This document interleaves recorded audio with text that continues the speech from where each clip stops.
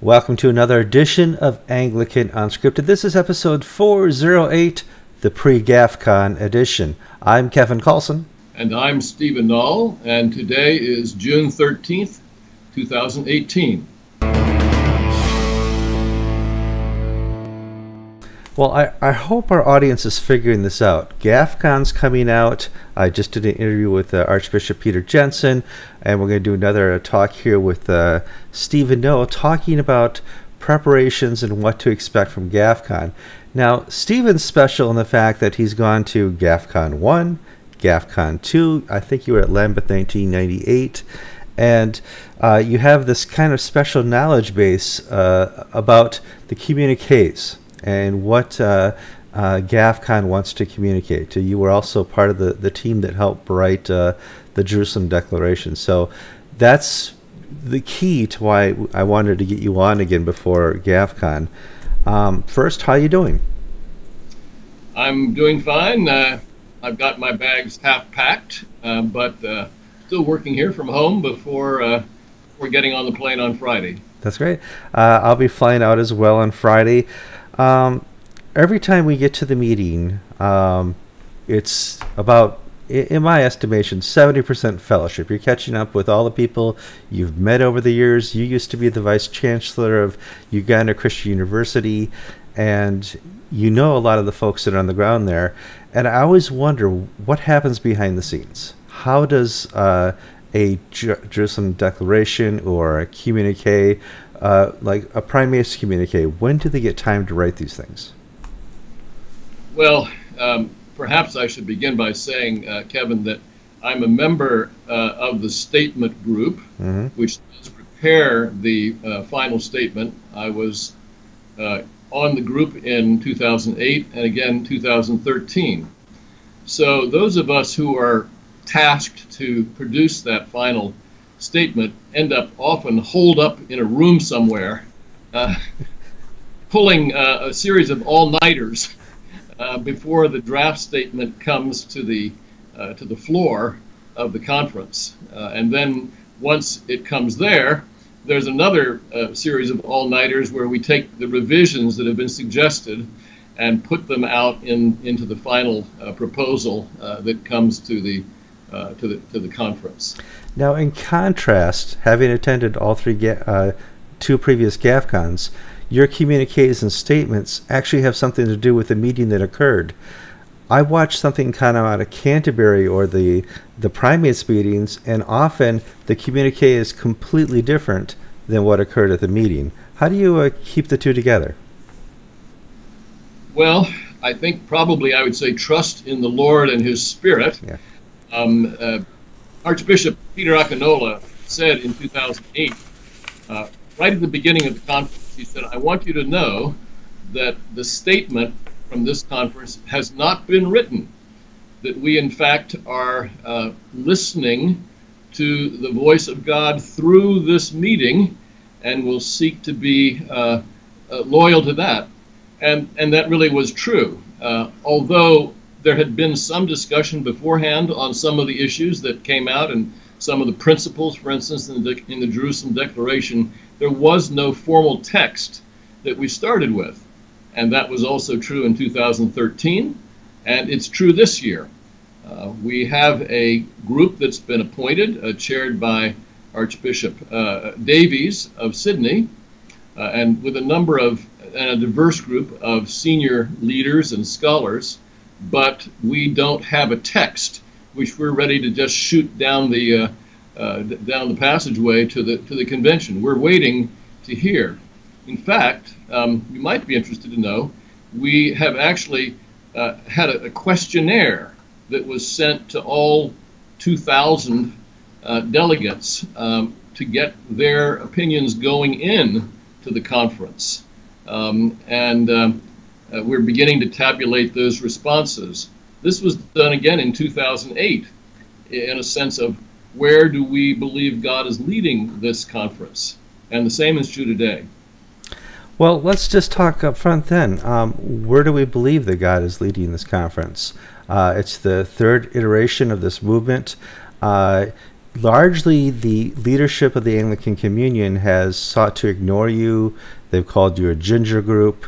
They don't really understand why there needs to be a GAFCON because they think they're doing just fine.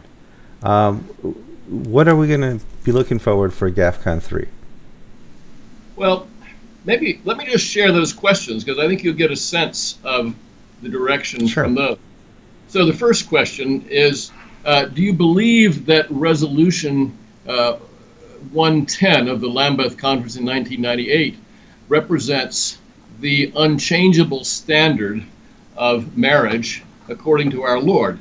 So that in that sense, we're reaching back into the past, and we're saying we are trying to be faithful to the teaching of Scripture, frankly, of Jesus himself, who taught about marriage, and also as it was stated by the Lambeth Conference in 1998. Now, that question, I think, assuming we get a very unanimous response, and I think I can say we do, is saying that the issue which led to the tear in the communion, in fact, goes back to the breach and the violation of that by the Episcopal Church and, of course, by a number of other churches since then. So we have to go back, in a sense, to that fundamental question.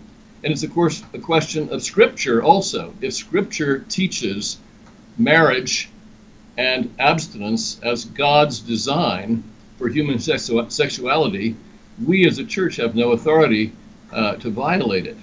So that was the first question we asked. And at Lambeth 1998, where I was, did a couple other things that are, I think, maybe worth mentioning. First of all, it was a resolution passed, written and passed by the Global South. The Global South had been gaining strength prior to 1998, but they never really had been able to speak their own voice. Lambeth Resolution 110 spoke the voice of the Global South overwhelmingly, and all of the movements that came later, such as GAFCON and the Global South Network, Anglican Network, have all remained absolutely committed to Resolution 110. One final thing about it. It was a resolution. Yes, it was. There's a whole history back to 1867 of the Lambeth Conference stating the mind of the church on matters of the day. Some of them are rather trivial, some of them are outdated, but occasionally they actually say something of real substance to guide the communion. And that was what Lambeth 1998 did. It's interesting that the Lambeth Conference in 2008, there were no resolutions. There were 44 pages of indaba-daba-doo. Amazing stuff, yes.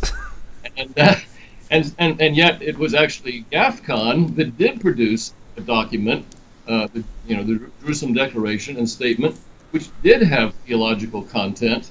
And in that sense, I believe that GAFCON is the true continuation of the Lambeth conferences. Well, would you say that maybe Lambeth 1998 was the last Lambeth then? The last one meeting in England. Yeah.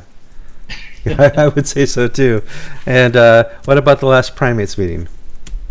Yeah, I would say the last primates meeting was in 2007 at Dar es Salaam. And again, it's interesting because another development of Anglicanism in the last part of the 20th century was what they call the enhanced role of the primates.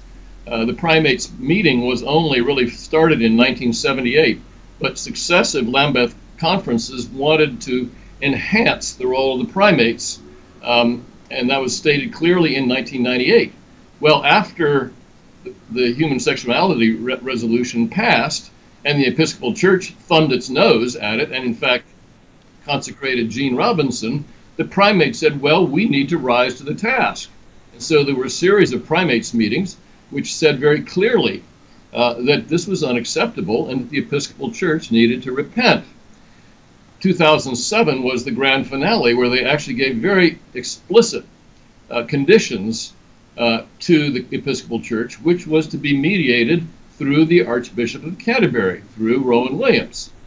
And it was when he reneged on every one of those conditions, I think he felt that maybe the primates had been enhanced too much.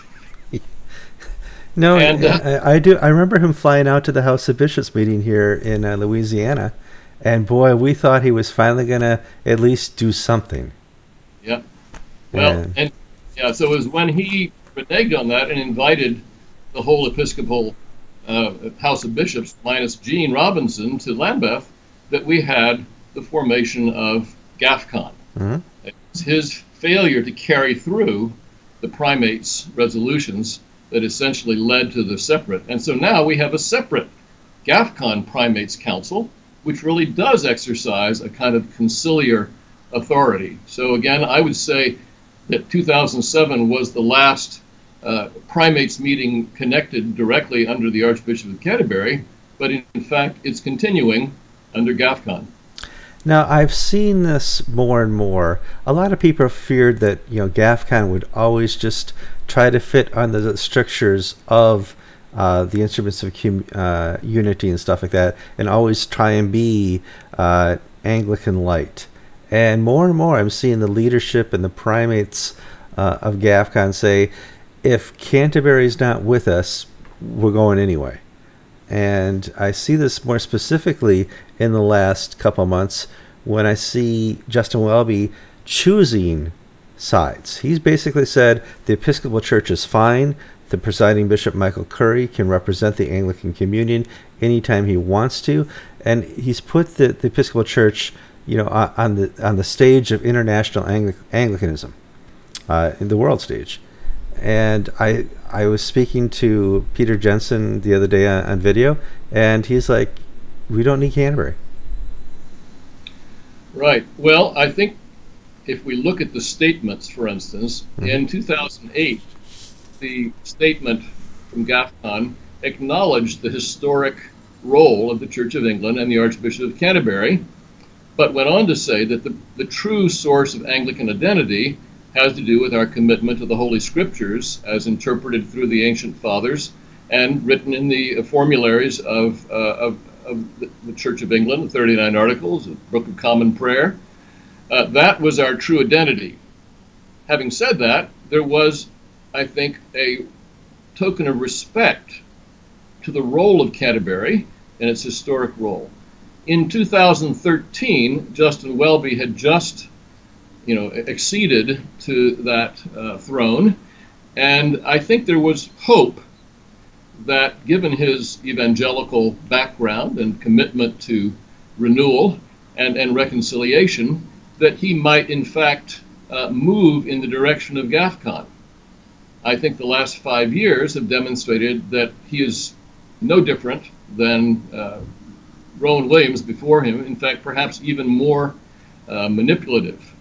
So yes, I think that the sad conclusion that we've reached is that Justin Welby has no interest in bringing the serious concerns of GAFCON into the wider communion. That's behind his little dismissive statement that we're a ginger group, a little group of ladies who are sewing circle, who are lobbying for their particular little place in the church. That's unfortunate. I guess I put it this way. If Justin Welby actually took seriously the various things that GAFCON has said over the last 10 years and said, come, let us truly talk about how I can respond to this, I'm sure that GAFCON would say, sure, let's talk seriously. But he has chosen essentially to ignore it, and as a result, he's forfeited the chance to actually interact with us. It's much irony that Christian history is full of little ginger groups who stood up and forced change within the group, within the church. So I don't mind being called a ginger group. Let's move on. Now, I don't know if people know this, but you're retired from Uganda Christian University, and retired people do lots of work. And I've been reading your blog lately. If people don't know this, you are now a blogger. Tell us a little about your blog. Yes, well, about 2 months ago, I decided to throw myself into the world of blogging. The group with a blog called contendinganglican.org. We've even got a Facebook page. Now, you need to know this. I'm what I call a digital dinosaur. Here is my mobile phone, my smartphone, and my son-in-law is going to give me a whole afternoon of instruction tomorrow on how I use it when I go to Jerusalem. Yeah, it doesn't have that little thing that you move with your fingers. What are you going to do? My flip phone is now in the trash, and I'm trying to figure out how. So I'm a digital dinosaur. However, I will say this. I actually started an early version of this because I was the tavern keeper of a listserv called the White Horse Tavern, which began in 1996 when things began to fall apart in the Episcopal Church. And I actually monitored that for about 4 years before I went to Uganda. But then I kind of lost the train, and so I've now come back in my second incarnation as a contending Anglican. The blog is obviously supporting in some ways the book that I've written called The Global Anglican Communion, Contending for Anglicanism.